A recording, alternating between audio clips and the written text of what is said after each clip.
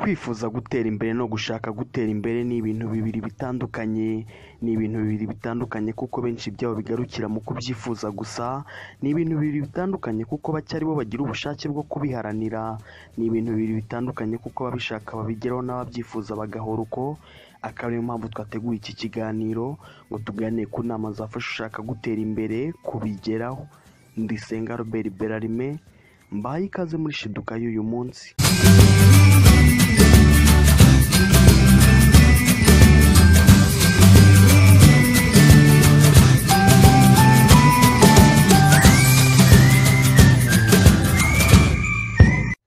Ihame rya mbere ryo gutsinda muri ubu buzima ni ukutava ku izima bitewe n'uko kugera ku byo ushaka bizagutwara igihe kinini. Tekereza abantu bose baramutse banze kwiga ubuganga ngo baratinya kumara imyaka inarenga 20 mu ishuri. Tekereza ababyeyi bose baramutse banze kwihanganira kumara amezi 9 batwite.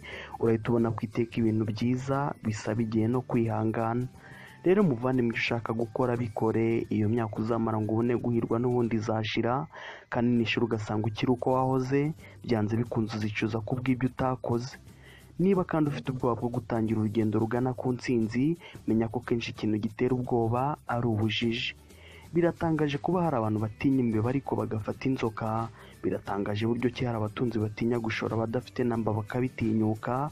Binasobanura ko kenshi hari ubwoba duterwa no kutamenya.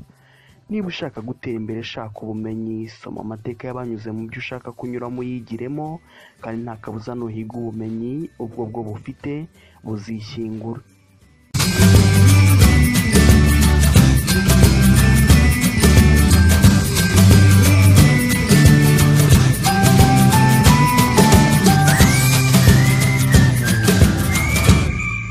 Ikindi kintu gituma umuntu atera imbere ni intego yiyemeje. Hari abantu bifuza gutera imbere ariko ntibabishyiremo ubushake, gusa babishyiramo ubushake bakabishyiraho umutima, birangira babigezeho. Niba ushidikanya kuri wabaza impamvu umuherwe Elon Musk akora amasaha ajyana arenga 18 ku munsi. Wanabaza icyatumye Thomas Edison ajya mu cyumba cy'ubushakashatsi ku munsi we wo gushyingirwa, kandi sinshidikanya urasanga impamvu y'ibi ari ukugira intego. Iyo ufite intego ubuzi yujya, kubuzi yujya bituma utayoba. Uku kwirinda kuyoba kuguhatira gushaka ibintu byose bizaguhoza mu murongo muzima. Akaba ariyo mpamvu ushaka kugera kure akwiye kugena intego za buri mwaka, iza buri kwezi n'iza buri munsi.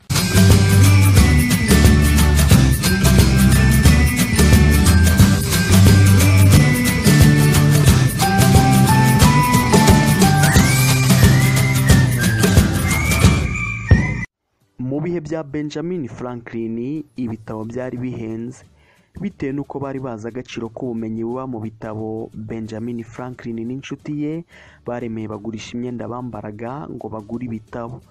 Muri iyi myaka yacu bw'ibitabo birahendutse, byinshi byo ni n'ubuntu ariko bisomwa na bake. Hari abavuga ko gusoma ibitabo birambirana. Ndabyumva nibyo kuko imbuga nkoranyambaga zirashamaje, gusa nta kidasanzwe zakwigisha kitazwi n'abandi. Gutera imbere bisaba kumenya byinshi bitazwi n'abandi. Ibi kenshi biba byibereye mu bitabo, akaba ari nayo mpamvu umuntu udasoma ahwanye n'utazi gusoma. Ikindi kandi burya ahantu hari ibyago haba hari amahirwe.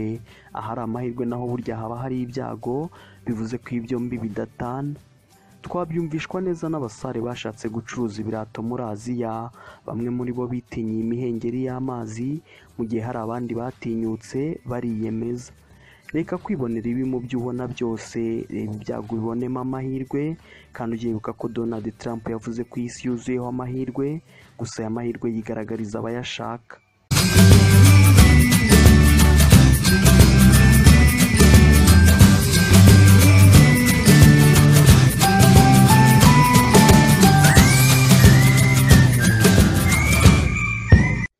Mu by'ukuri ibyo twiyaturiraho nibyo bitubaho. Haravuga ko badashobora gutera imbere mu bihugu babamo. Haravuga ko abadafite imiryango ikomeye badashobora gutera imbere. Hari n'abavuga ko bavukiye mu bakene asazana inzara. Gusa ikiriho ni uko imibare yerekana ko 80% by'abatangiza bizinesi bazitangiza nta mafaranga bafite. Niba ushaka gutera imbere, sukura unahugura ibitekerezo byawe. Menya ko ari we muyobozi uyoboye ubuzima bwawe. Rero ufata iya mbere ubuyobora heza. rero muvandimwe, niba ushaka gutera imbere tangira uyu munsi waraniye kubigeraho. Amakosa uzakora ntazaguca intege ahubwo uzayigiremo, kandi iteka muvandimwe ujye uhorana amatsiko.